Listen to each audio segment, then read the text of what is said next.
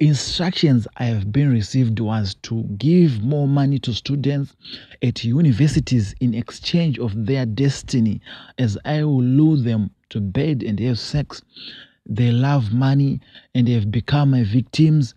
Most people knew me. Yellow viewers, welcome once again to another episode of African Confessions HD, right here on Extraordinary Africa. If you're still new in this show, we publish left-term confessions. Usually, we publish anonymously for their own safety reasons. And today, in our show, we have 3 confessions as usual. Stay tuned as we are going to take you through these stories. Viewers, without wasting much of your time, let's go straight into the stories. Here is our first story for today. I am a Nigerian guy who resides in Hillbrow. I have been working for this Oga in Nigeria. He was a white man, originally came from United Kingdom. He employed me soon after I finished the school. I lost all my family members when they were coming to see me at a boarding school. It is allegedly said my father lost control, leading to a head-on with an oncoming truck. No one survived. I quitted going to school till someone told this white man my story. He took me and paid my school fees. I failed my high school and started working for the white man. I have been always loyal to the boss. The white man owned 2 garages in Nigeria. The garages mainly focused on auto mechanics. I started working for him as a gardener at his house. Because of my loyaltiness, the boss decided to train me auto mechanics. He applied for me at a nearby vocational training center. I trained as a professional auto mechanic, started working at the garage. I worked for almost 3 years as a mechanic. I last saw my certificate on graduation day. He took it soon after I graduated. Maybe he was afraid I might run away from him. Over the past decade, from then, it has been robbery after robbery at the garage. Where's the one which was in Lagos? Clients' cars went missing several times. The company has been making huge losses. My boss decided we should close in Nigeria and went somewhere in Africa. We sold both garages and moved to South Africa. I was the only employee to move with the boss. He trusted me so much. So before we moved out of Nigeria, the boss withdrew all money which was in bank accounts. He put the money in 3 briefcases. Guys, please don't judge me. I don't know where the spirit came from. I planned to rob the man as soon as we arrived to South Africa. There was a friend of mine already in South Africa. I told him the deal. He agreed, but he did not keep the secret. My friend told his own friends. We arrived in South Africa and got robbed by my friend's friends. They came before him. During robbing, they killed my employer and took all the money. I was left with nothing to start. Unexpectedly, I survived by eating from beans in South Africa. Due to these hardships, I broke a store and began selling. So now I'm selling stuff to survive. But I have Muti and a snake I use to initiate more girls into my covenant with my river goddess. Instructions I have been received was to give more money to students at universities in exchange of their destiny, as I will lure them to bed and have sex. They love money and they have become my victims. Most people knew me by snatching girls, so I did not know there were people plotting to kill me at the nightclub I used to go. A female cashier heard the plotting. So yesterday at the club, I forgot to rub my muti on my board. As I was about to enter in the club, I met a young lady from Soweto. She was a friend to that cashier who had the people who were plotting to kill me. The girl tipped me what my enemies has planned. We went to another club. I gave her money for drinks. We went to my place as we were drunk. First, I infected her with HIV and also stole her destiny. For the time, I feel guilty. After all, she saved my life. All this beer which made me drunk. I was not supposed to do that to that lady.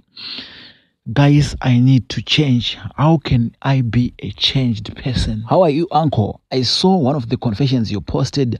I have got a similar situation. My name is Chinebi Asante. I am 33.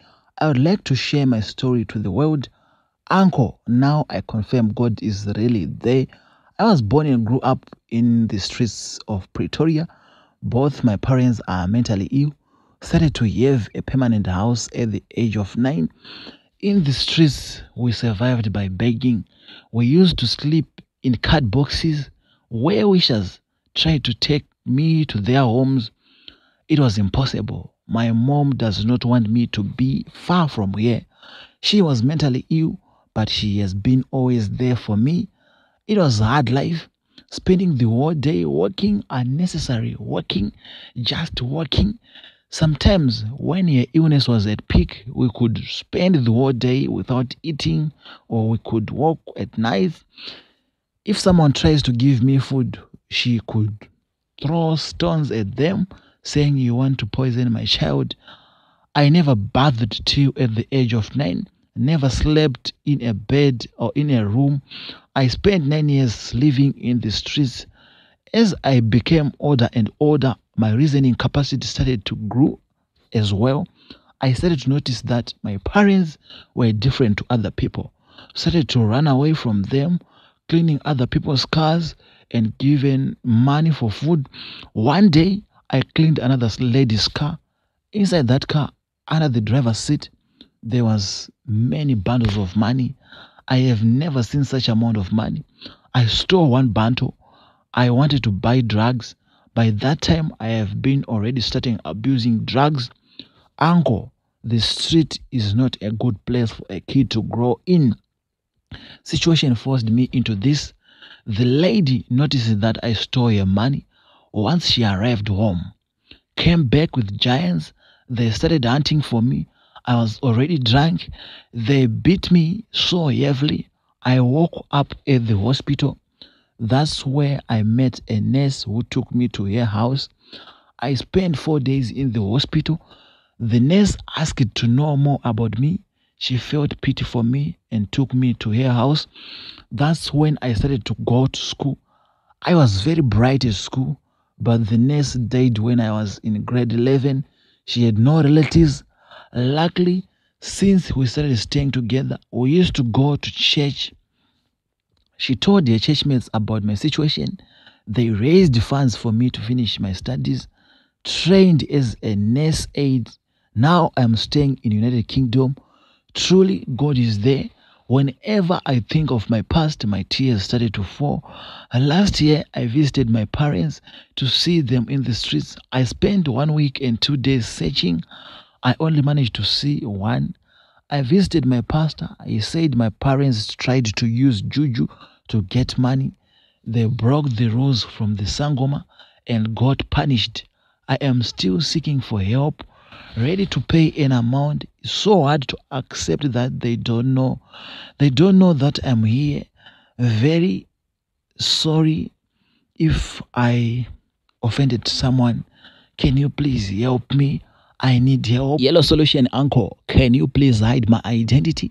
I am a guy and I am in a relationship with the mother of my son. Everything is going as well as it can.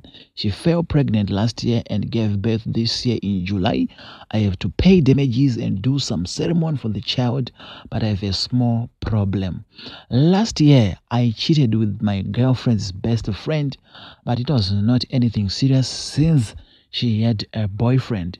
We slept together without protection. Once there was one time when the condom busted and we brought morning after pill the following morning. So it was not an issue. She broke things off with me last year, November, citing that her boyfriend found out about us and stuff.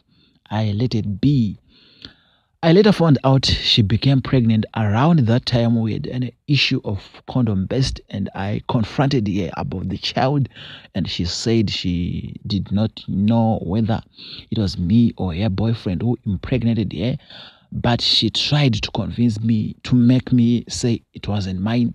I did not let it go and eventually convinced her to agree to a DNA test once she gave birth.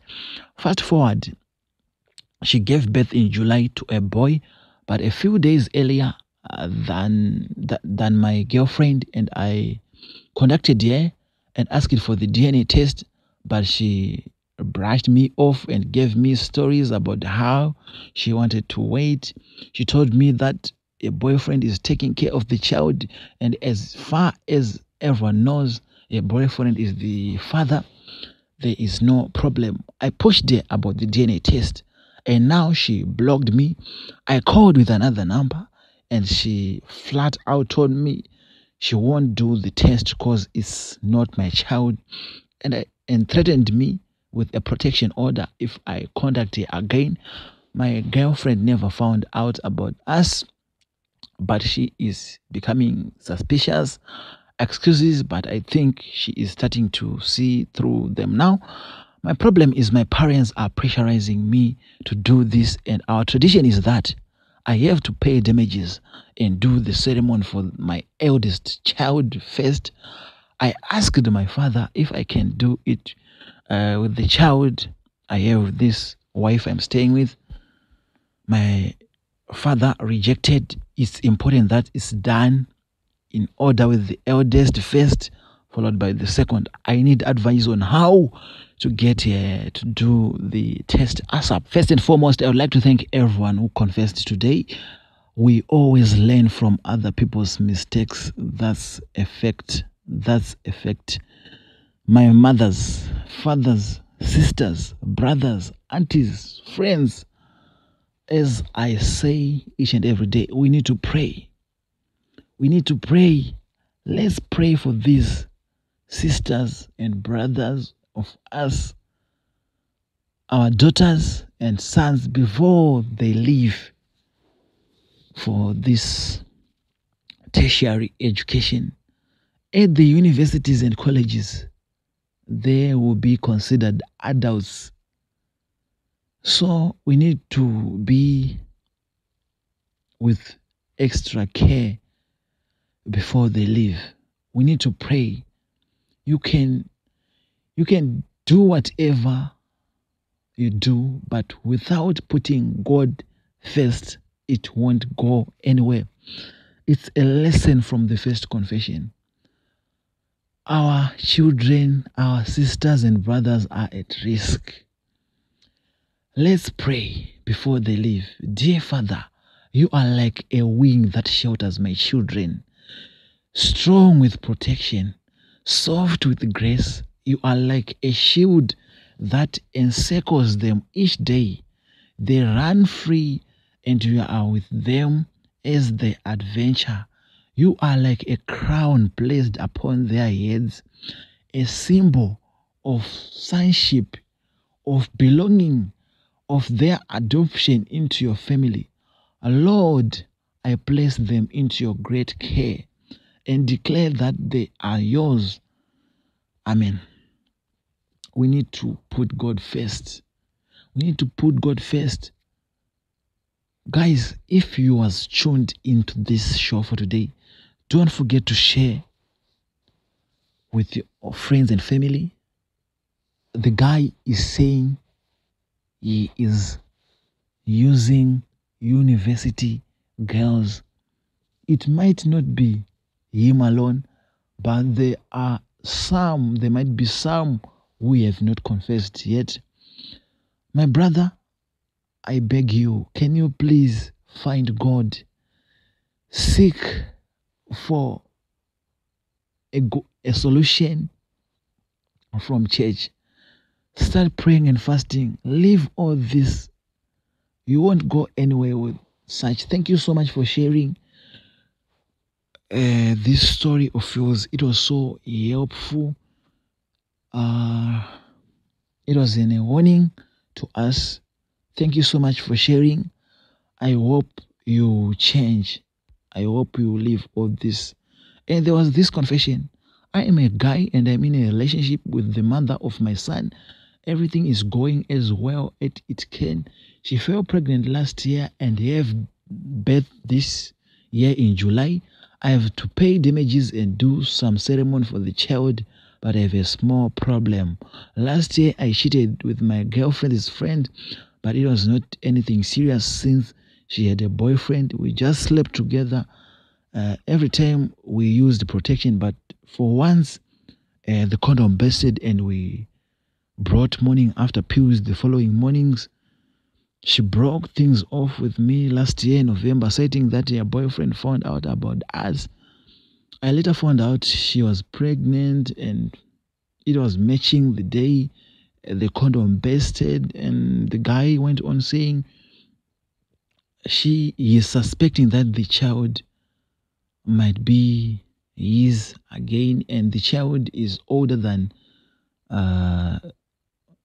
his child with his wife. So according to their tradition, a ceremony is supposed to be done for the firstborn before the secondborn. The family is pushing for DNA tests. The girlfriend's friend who he impregnated is refusing to go with them to DNA. Maybe she is afraid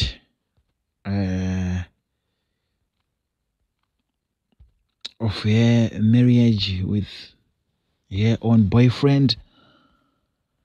Oh, okay, my guy, I heard this story.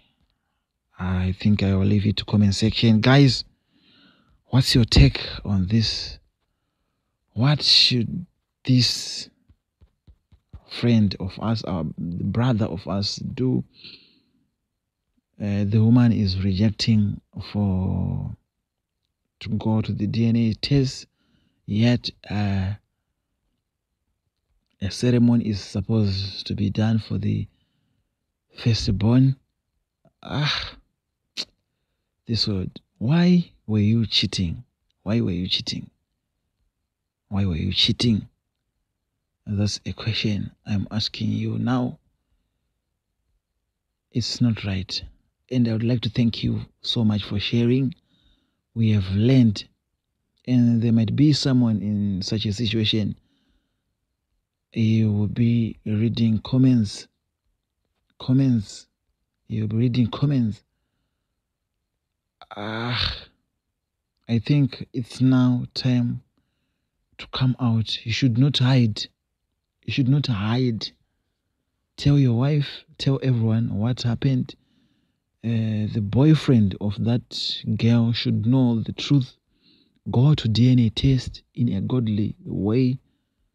If the child is yours, then continue with the ceremony as you are planning. This world. Guys, that was Solution Angle for you. Don't forget to pray. Don't forget to pray. Say, now that I am leaving my home to go to work, I have you for your divine protection on the road. Seek for protection from God each and every time. The devil is at work. The devil is at work. And there was that brother of us saying he is still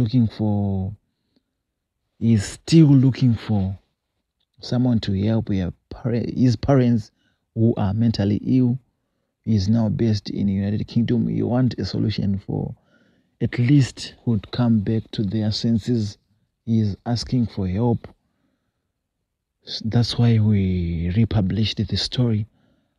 Thank you so much, guys, for tuning in to Extraordinary Africa. The channel is growing. Don't forget to leave a comment, a like, and a share. That was Solution Angle for you. Enjoy your Wednesday. Bye for now. Peace. 22 years ago, Makwara family celebrated a newly born baby. He was named Admire after his grandfather. The boy grew up in a farm compound staying with his parents. 13 years ago, they relocated to another farm in search for greener pastures. At the new place, the family stayed happily and peacefully. Everything turned upside down after Admaya's grandfather paid a visit. It is allegedly said that Granny wanted to sacrifice the boy in a money-making ritual. The grandfather was into horse gambling. To boost the winning luck, Granny was supposed to burn alive at least one family member. The boy started dreaming going to graveyards with his grandfather. He started losing mental health to an extent that one day he took himself into fire. No one was in company. An anonymous person discovered, but it was too late. The legs were already bent. Viewers, stay tuned. The father will be narrating what happened on that day at the end of this video. Admaya is now grown up. You do all home economics before going to work.